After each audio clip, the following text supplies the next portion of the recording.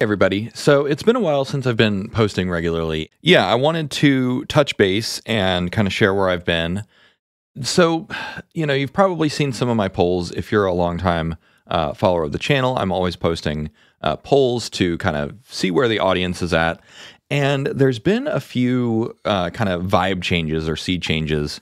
The paradigm has been shifting slowly. So for those of us that have been in the space for a while, Glove and semantic embedding, when that first came out, Google's universal sentence encoder, those sorts of things came out, 2015, 2016. That was a paradigm shift, and then it was a few years before GPT-2, then a little bit less time for GPT-3, now GPT-4. But not only are the paradigm shifts compressing on individual companies, there's more of them as more companies participate. And so everyone has noticed this year, the joke is if you go more than 8 hours without a major breakthrough announced in AI, that's the AI winter. And so this phenomenon is actually predicted perfectly by Ray Kurzweil in The Age of Spiritual Machines. And so having read this book, I didn't read the end. I didn't care as much about the predictions, but the data. The timelines, the data, and the model that Ray uses to understand what's happening, that's what is really compelling to me. And so what you should be paying attention to as we ramp up to singularity or change or AGI or whatever is paradigm shifts. And so the way that Sam Altman described it is, what was it? He said slow takeoff with short intervals. And so those short intervals are these paradigm shifts. And so basically, it's not going to be, we wake up one day and AGI is there, and then we have, warp drive the next day.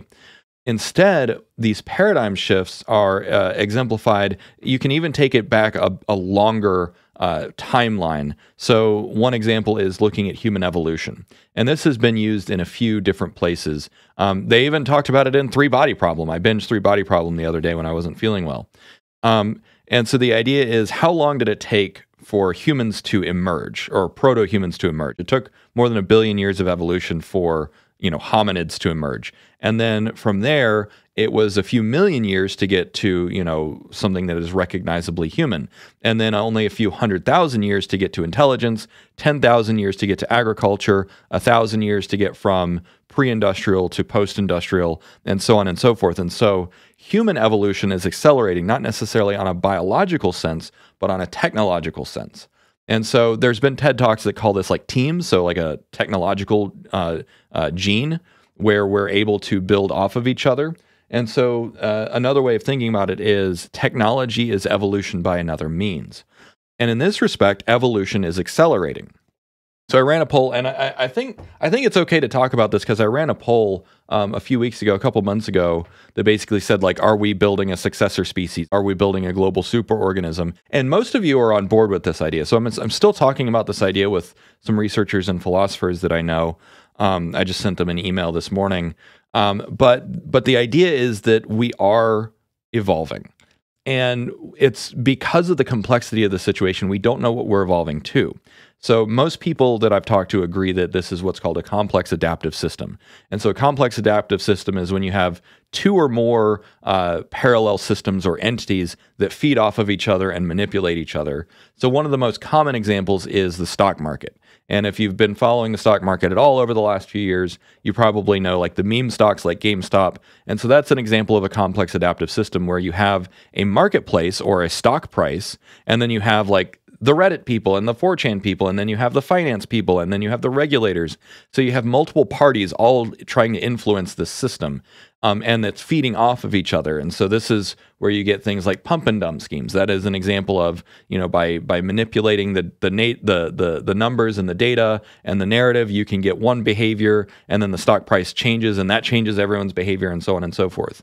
So artificial intelligence is also a complex adaptive system, just as the internet is a complex adaptive system. And in aggregate, there's emergent qualities like what does the internet want? The incentives of the internet is attention. You've probably heard of the attention economy, but why? The attention economy was not necessarily built by humans. The attention economy emerged as the hunger of the internet, because the internet is just built to pass data. That's what the internet wants, quote unquote. The internet wants to pass data. So the best way that it can pass data is by capturing your attention. And the best way to capture your attention is through things like social media, Netflix and streaming services, and so on and so forth. And so from an aggregate perspective, from a global perspective, you could say that the internet as the global nervous system wanted attention. And so it is the thing that invented social media. It is the thing that invented streaming services. And then, of course, as the demand for throughput for internet bandwidth goes up, so then the internet builds itself larger, and we are just the worker nodes, we're the ants, we're the drones building this larger system. Now, as we introduce artificial intelligence into the system, it is another set of entities, or it is another layer of intelligence and processing, and so the advent of AI, the integration of AI into the internet will change the structure of the internet again, change the structure of humanity and the global superorganism, again, by creating new affordances, new desires, basically, new emergent desires in this global superorganism. Now, another way that I characterize it is that if you look at humanity up until this point, and in aggregate, our behavior has been no different from bacteria spreading across the surface of a petri dish. We are, as individual atomized entities, just growing and reproducing and spreading until we fill up the petri dish. And now, of course, we're getting close to filling up the petri dish. That's why one of the reasons why things are more expensive. That's called economic compaction. So competition gets higher, resources get more scarce. The environment starts to degrade, so that the environment's ability to sustain us is degrading. All of this is perfectly predictable when you look at the growth of populations. And so basically we are at our natural carrying capacity. Now, I will admit that it is very likely that some technologies could extend the carrying capacity of the planet, but with our current technological level, we're actually beyond the carrying capacity of the planet. If everyone lived like Americans, you've probably heard like it would take 3 Earths to support everyone having an American lifestyle. It would take 2 Earths to support everyone living a European lifestyle. So we're an overshoot right now. Technology could change that, but then of course you might say, okay, well, if we increase the carrying capacity, then we'll just expand to that carrying capacity again. But getting back to the petri dish analogy, we in aggregate have no coordination. We have very little coordination. Just in the same way that, a bunch of amoebas on a petri dish or a bunch of, bacteria on a petri dish, they don't really coordinate. They just kind of grow mindlessly until they fill up their environment or they run out of food or whatever. But the internet is the first phase of creating an actual intelligent species, an actual global amount of coordination. The fact that I can have global reach as an individual thinker, as an individual contributor to the human race, and that there are literally hundreds of thousands of more people like me talking on every issue, not just artificial intelligence, but on social issues, political issues, legal issues. The fact that all of us mavens, that's kind of an information term, the people that aggregate specific topics and then rebroadcast it to make sense of the world. That's why I have an audience base. That's what you people like. When you tell me in the comments, like you want the distilled ideas to what's going on, and that's the purpose of this video, is to like, hey, let's level set. Let's recalibrate.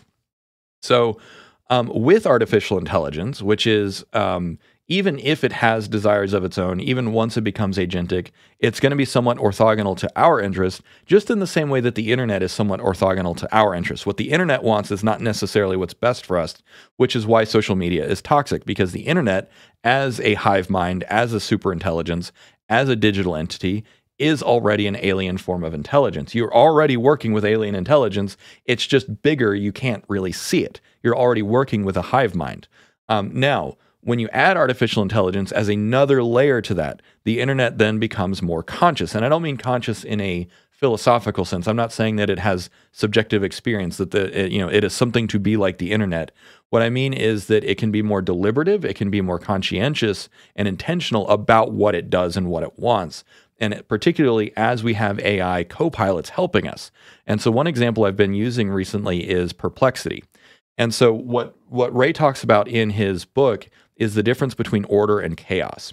And so artificial intelligence brings order to chaos. And that order is also what causes acceleration. And so Perplexity is, I think, right now the best example of a tool that fundamentally changes our relationship to information. Because, like, yes, chatbots like Claude and stuff that are closed off from the internet, they're very helpful, but their only I/O is you. Whereas Perplexity, it can go talk to the internet for you. All these other agents and stuff that have tool use and API use, you're not the only I/O that they have access to. But what happens when you introduce these tools is your access to information, one, becomes much, much faster.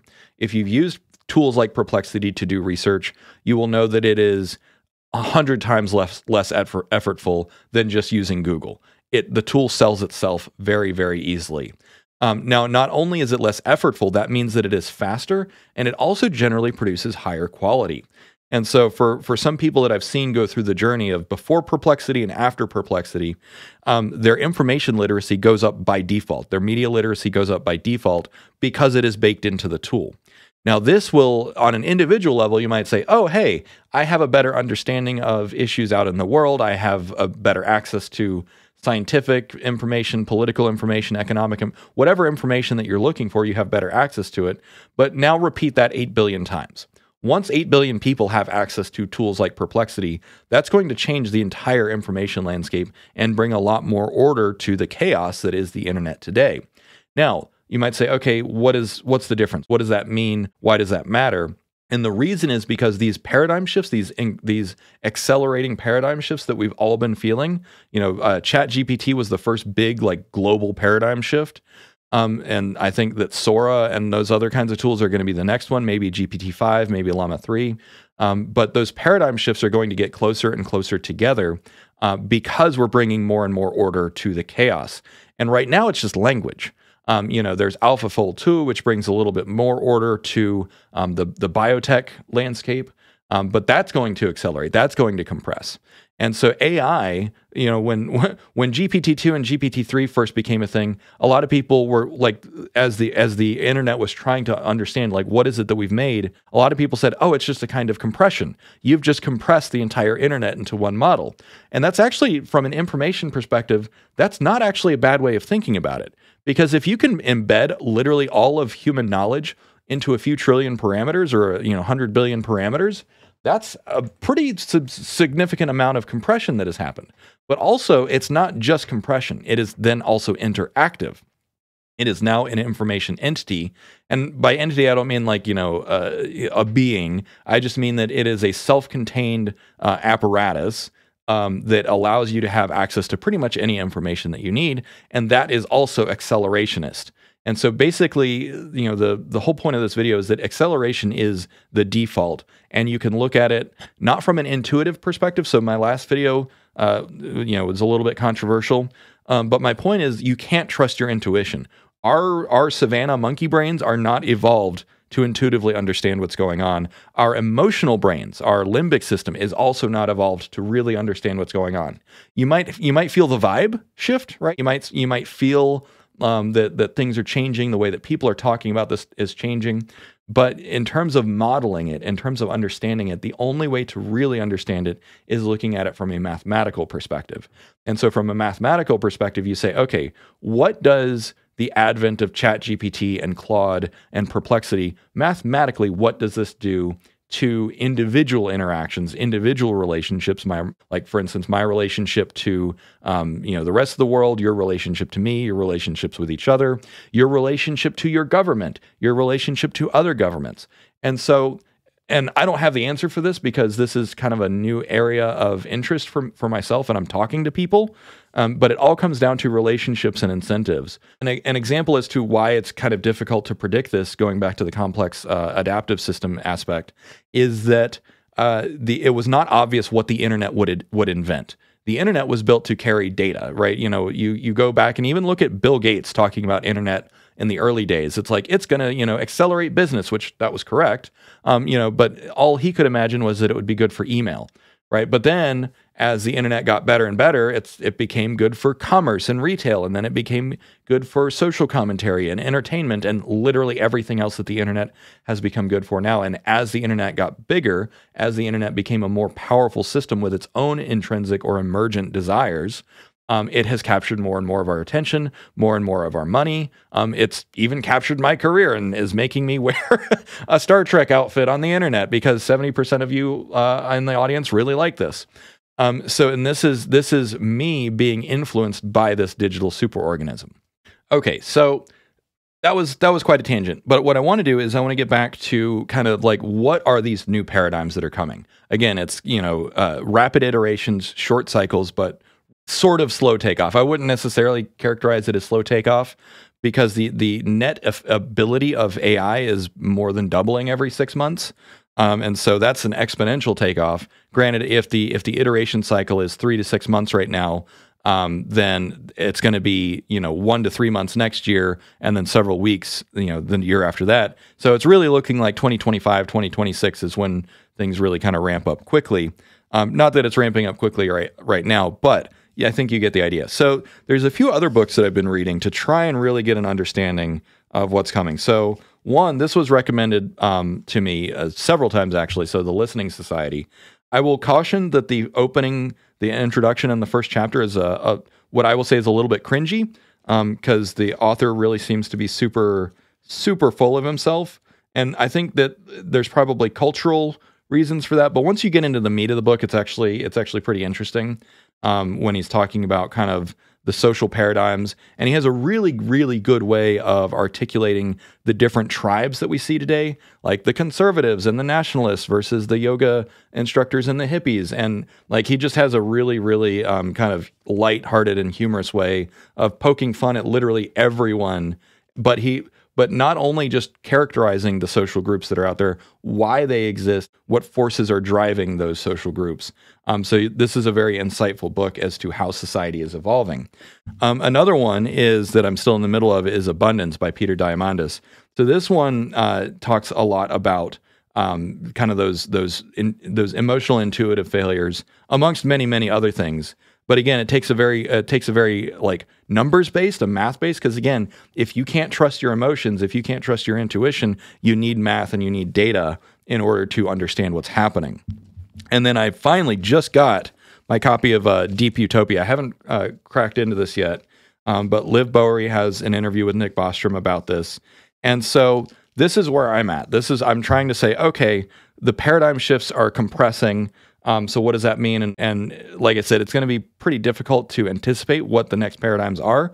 Now, of course, people like Ray Kurzweil and others, they have a good track record of more or less accurately predicting some aspects of the paradigm shifts.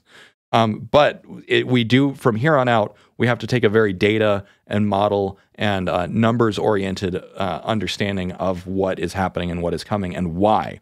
So those are some books that I would recommend to understand what's happening. And then the final two are, so I mentioned a while back that I was reading Basic Economics, which, so what I will say is that Thomas Sowell is considered like a fringe conservative quack by some people and considered like Jesus by others.